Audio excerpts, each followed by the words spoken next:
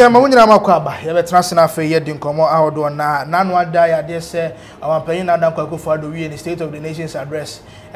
itwato ewo na ban mu no ya de se yewura Speaker of Parliament Alban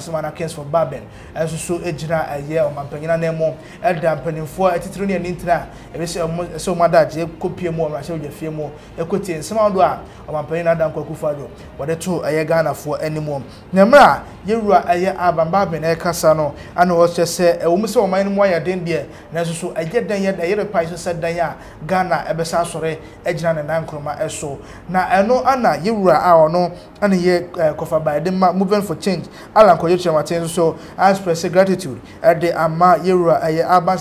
Bagbin se wa endorse aye the movement I friend say movement for aye change ni nyina ne se wotie movement for change a slogan aye se Ghana will arise again eno ana chese yewura Bagbin ekoka asasem na aye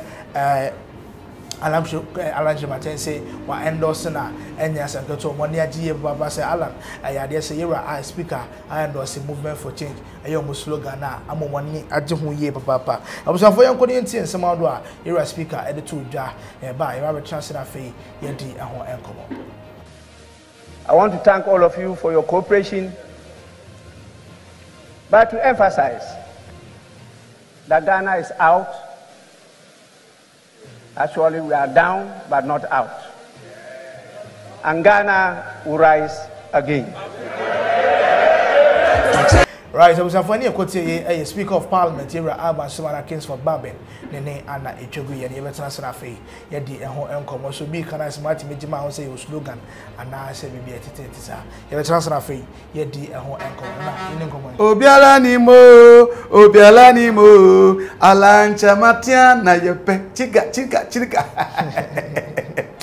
My God, but I like it. The way I say, Papa no.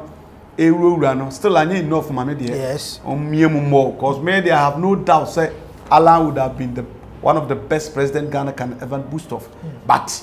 a journey of jungles, only strongest shall survive. So, these are some of the things I saw here. No bourumi, no bourumi, ebeboa. Now, I say we now speak of kind I don't think that or come on. That's also once who baby akopaya fa na hono de obekam ko but before say sabianyado obi nkase puduo nhye nanso hye yedidwo it is ye slogan ye movement for change sorry yes movement to change and Ghana will rise again na say wakoka na pie mu amfa na emu ofa udika okoto na nche so wedi nti ommo ho mommo na Ghana fo hu dide wo mu na afesu team na edi na chine bebre ngura onsesa bi ngu nchan na onfasa bi o omo a omo no bo eduru ba bi na omo ano na onpa omo a omo no sabe omo adwiri mbo bi wa ombetumi akasa yie di ama no omo share the vision the intipra wo peso bedi mampani ne ma papa a wo ma Ghana nimse before say or policy or be a friend industrialization which for me I know say no one coulda on my bia industrialization ba and employment ba that's why the CD depreciation no enyina reduce dollar high rise no depreciate any ade nti me feel say Alan Kyerematen kura message so what I say don pen kofo so a omon kwankwan sa say revenge part of my mafrim de na meyese no na mfa so be am Ghana for so what I say and obi nso edika woni man hu san e sana nti no wo yiro ho kansam a ebema nipa je watum ene ade ba ko nti so say speaker endorse na you will live to see.